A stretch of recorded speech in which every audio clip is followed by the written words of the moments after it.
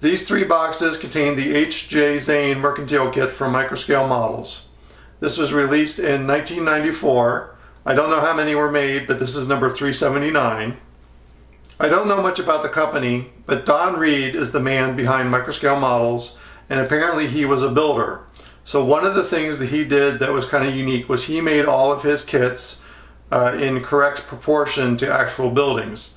A lot of HO scale or model railroad buildings will be kind of shrunk down in size so that they have the appearance of being a large building but are smaller in footprint. He didn't do that. He kept everything the same proportion. At least that is my understanding. So what I know about this kit is that it's mostly plaster and wood. I don't think there's any cast metal parts.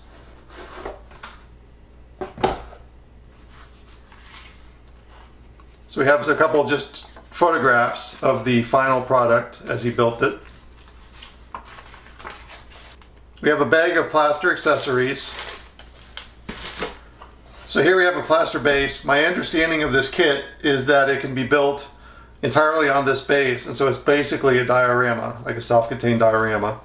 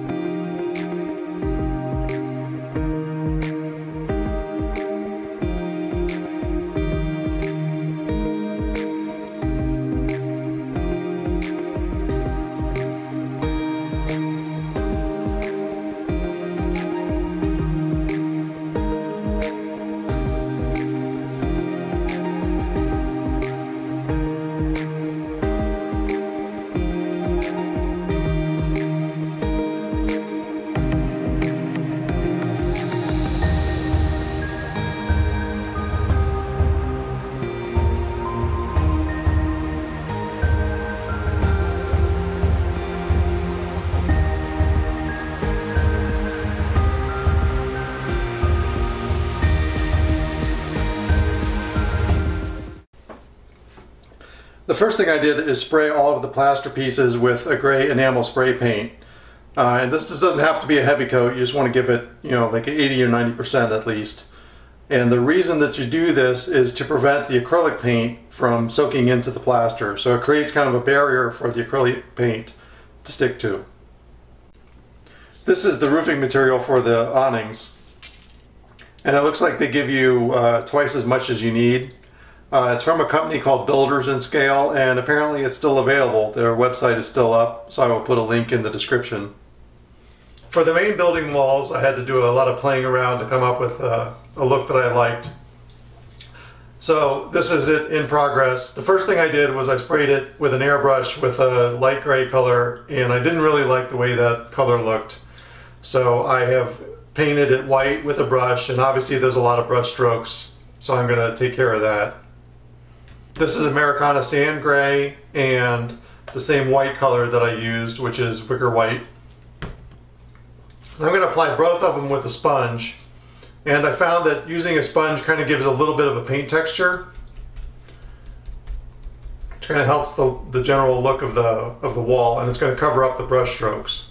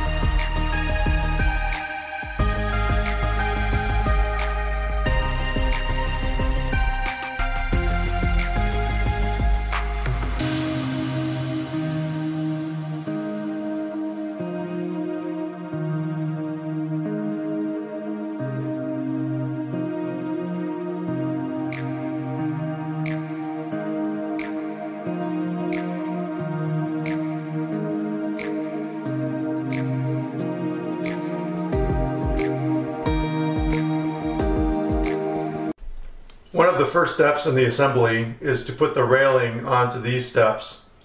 And you cut the railing from wire. He provides you with some wire.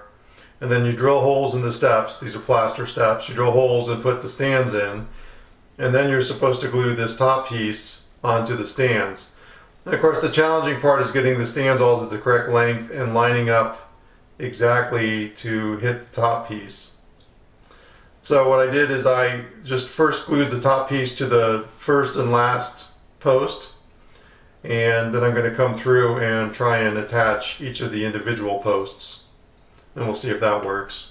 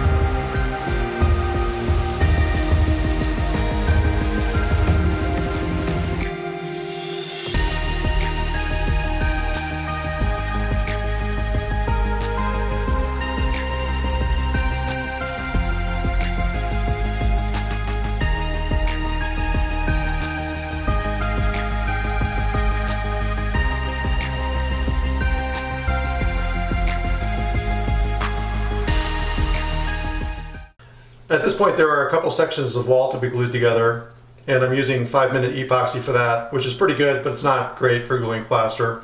You'll still be able to break it apart if you need to.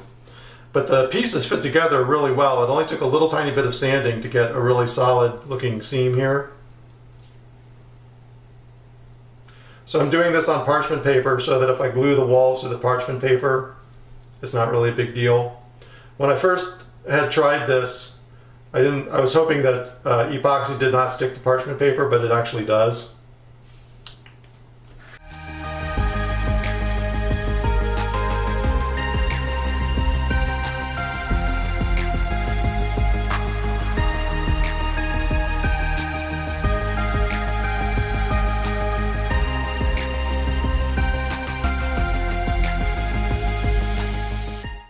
I had glued this piece of plastic over the seam on where these two walls are joined, and I used 5-minute epoxy, and it interfered with these floor supports, and so I was able to just pull it off. So obviously 5-minute epoxy doesn't work very well, so I re-glued it using the super glue gel, and that's also how I glued in these floor supports. These are my windows, and I sprayed them with Tamiya primer and then airbrushed them with really 2 shades of brown. One would have been good enough, but I kind of made a mistake and just left it. So now I'm going to try a somewhat different paint technique. I have green here, which is going to be like the main color of the trim, and I'm going to put it on in a kind of a fairly heavy wash and see how that looks. So the idea is I don't really want full coverage. I want some of the brown to show through.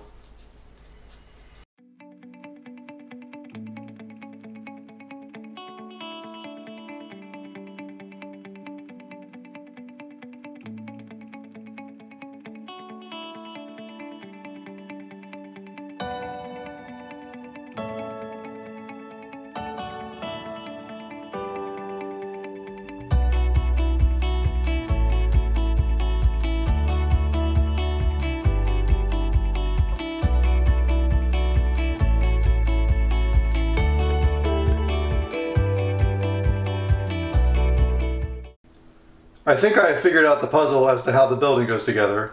This is the only piece really that was broken, and I think it was broken intentionally to fit into the box. But it goes together like this, and this is the front of the building, and this is the deck that is covered.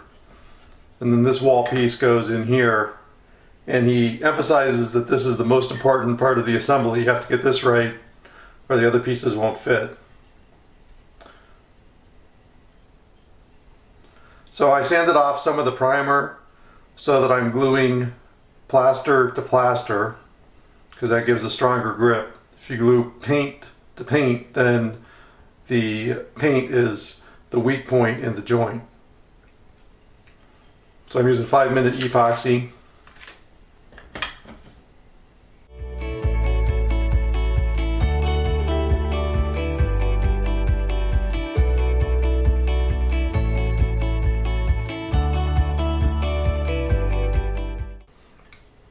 This is the lower level under the drive area, I guess. I'm not sure what to call that.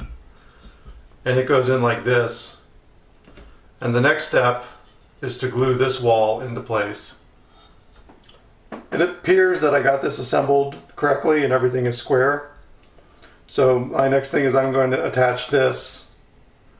And I have a wood support that goes underneath it. And then I also have a wood support holding up this dock area.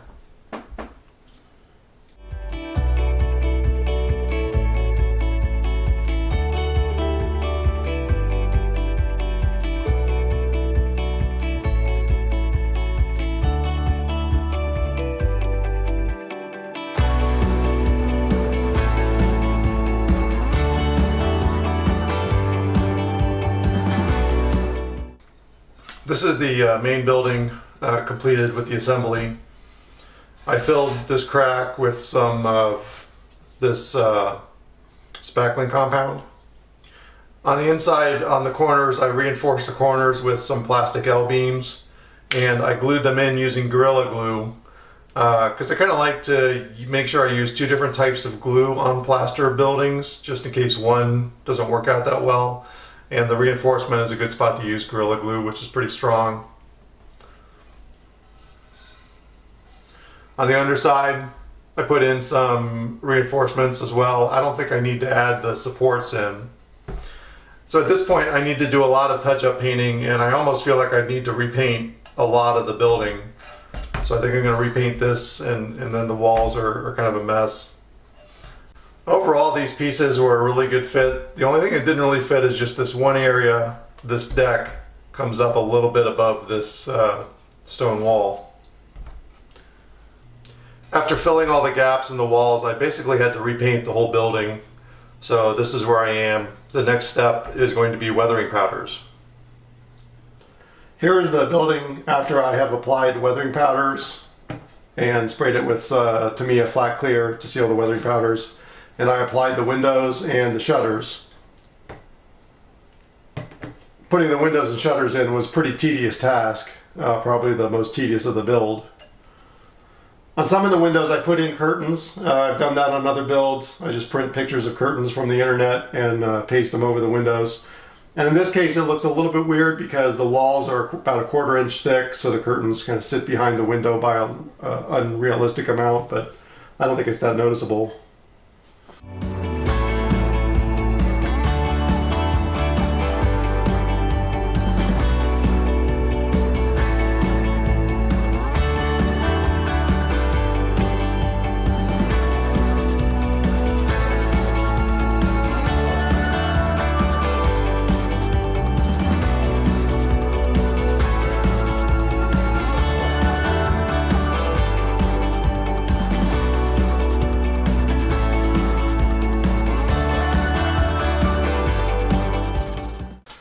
The awning on the front of the building didn't go on as well as I would have liked, so I got a lot of glue spots I got to fix. So usually the first thing I go to is this Tester's Dull Coat. And this is a lacquer, so rather than dig up lacquer thinner, I usually just use an old brush and throw it away afterwards. So we'll see if this fixes the problem.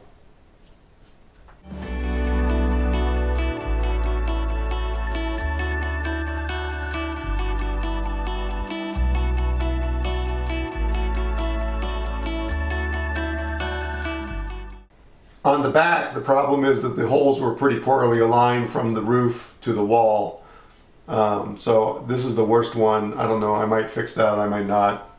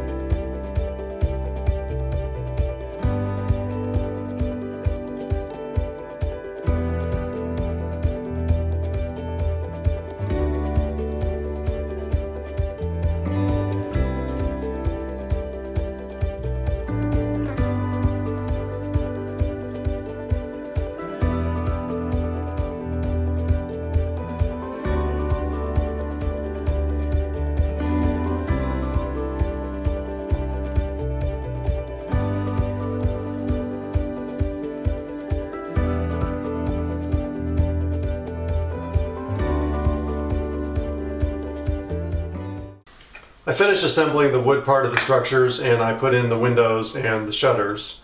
And the wall paint turned out to be a little more blue than I thought it was going to be. I thought it was going to be more green, but I can't change it now.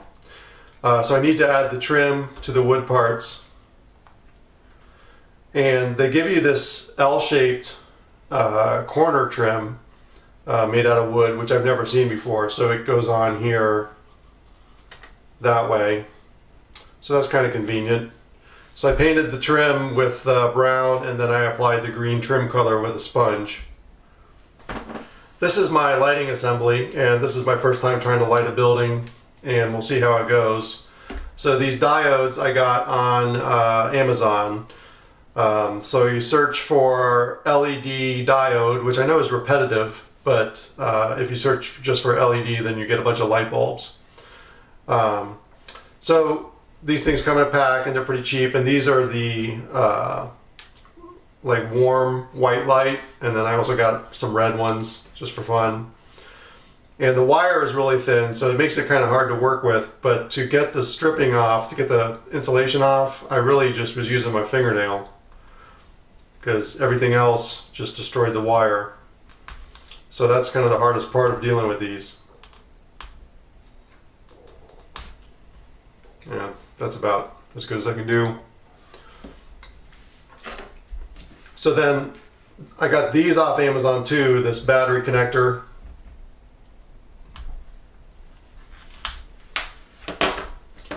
And the terminal connector, also from Amazon. And it doesn't work real well yet. I might have to do some soldering. I was trying to avoid soldering.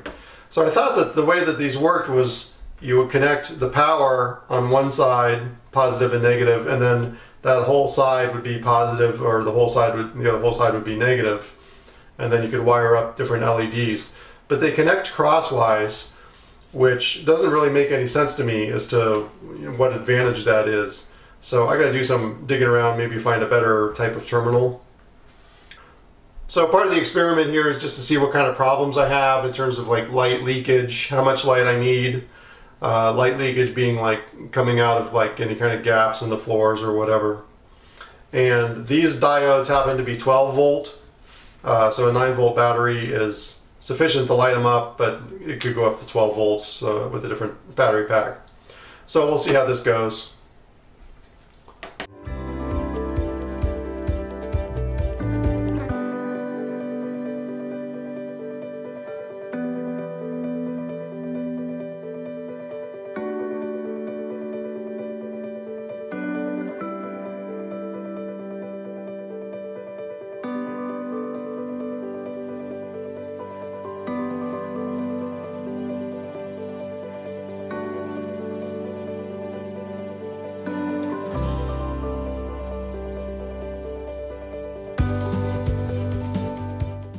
I got all the shingle material on my roof pieces, and the roofing came in these rolls. I've never used rolls like this. This was the first time. And they gave you 2 rolls, and I think I did the whole set of roofs with just 1 roll. So it was nice to have extra. So these rolls were a little more difficult than the sheets to put on, but I think they look better. They have sort of a natural distressed look with the shingles kind of sticking up. To install them, I sprayed the wood pieces with just spray adhesive and then rolled them out. So the big ones took about 10 minutes. The little ones took a few minutes. And then I trimmed off the excess with a razor blade. So hopefully I can put the roof pieces on and put the building together with all the shingles on. I wasn't exactly sure from the instructions what the order was supposed to be. So I had a significant problem with the roofing panels. All of the shingles came off the panels, and it was on every panel. And it happened when I sprayed them with the primer, so the gray is the primer. I got this part of the building attached, and I'm test fitting the roof piece. I wired the LEDs into this part of the building, and I ran the wires down through the floor and out the bottom. He gives you these wooden floor panels, and so I've attached LEDs to these. So I have one LED on the bottom, which will light the main floor, and then I have two LEDs on the top, which will light the upper floor, I guess the second floor. And so I will just stick the floor panel in here like this, and then run the wires through the first floor and out the bottom.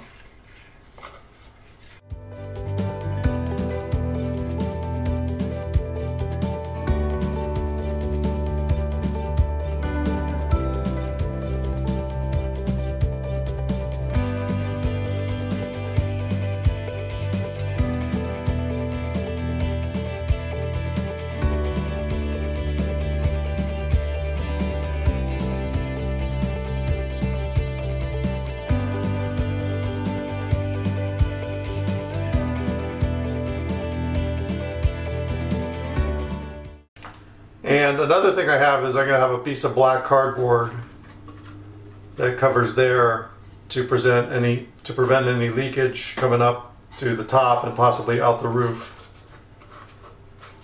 I have this part of the roof attached, and for this building there's one light bulb up in the top, and the wire goes through into here and out the bottom.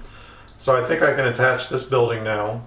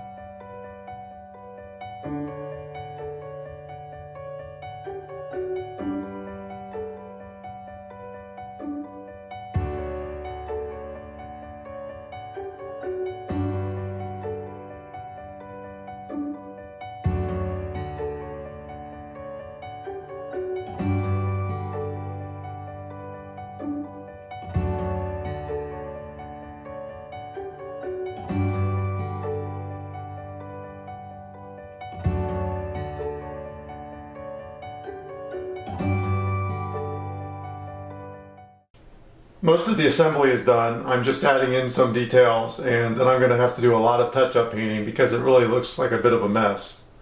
One of the oddities of this building is that here you have 3 doors that just open up into nowhere. In the instructions you're supposed to put a pulley up at the top, so the idea is you lift loads up and bring them in through the doors. He gives you 2 of these cranes, but they're supposed to mount on the concrete pavement. And this is how the building fits on the concrete slab. There's a little loading dock here that gets mounted up on some posts. I didn't really like any of the signs, so I added a Coca-Cola decal from Dave's Decals. Here's one of the retaining walls, and it is supposed to go in here like this, so it does not fit over the concrete slab. And then the second retaining wall goes in behind the stairs. You can't really see that, but it also extends off the concrete slab. And then in the front of the building, the front overhangs the concrete slab. So here you can see the front.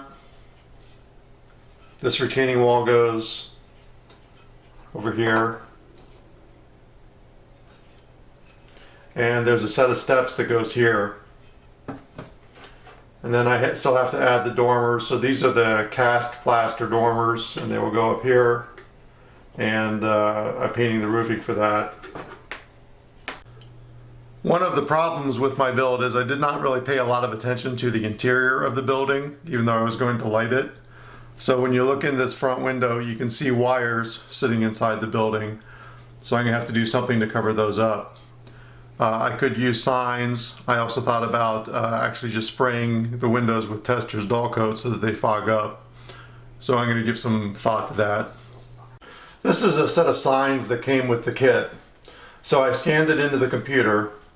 And before you scan something like this, it's a good idea to put little marks that indicate 1 inch so that when you go to reprint, you know what size to print at.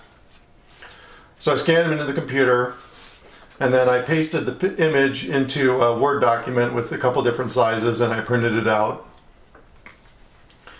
And then I covered this paper with weathering powders and sprayed it with an acrylic sealer. So I'm going to cut out some of these, and I'm going to try to use those possibly to cover up the wires that you can see in the front window. I did a lot of touch-up painting, and I think it really helped the model. So I covered it with some weathering powders. That usually fixes a lot of mistakes. But another thing that I did was I gave it a very light overspray of a dark olive color with an airbrush, and that kind of toned everything down and brought all the colors together. To weather the concrete, I used a combination of Vallejo brown engine soot and Vallejo brown wash. And I know it sounds kind of weird to use engine soot, but it does a nice job of coloring up the concrete. For the lights, I took all the leads and I soldered them all together down to just 2 leads, a positive and a negative, and then attached them to this battery connector. There was a lot of light leakage. So if you're going to light up the interior, you have to be really careful to really seal off any floors or rooms that aren't going to be lit. And also, you can really see the inside of the building, which in this case is empty. So if you're going to light a building, it seems like a good idea to actually put something inside that's visible. I really didn't pay any attention to what the inside of the building was going to look like other than having the floors in place. So for future lighting, I'm going to have to pay more attention to that.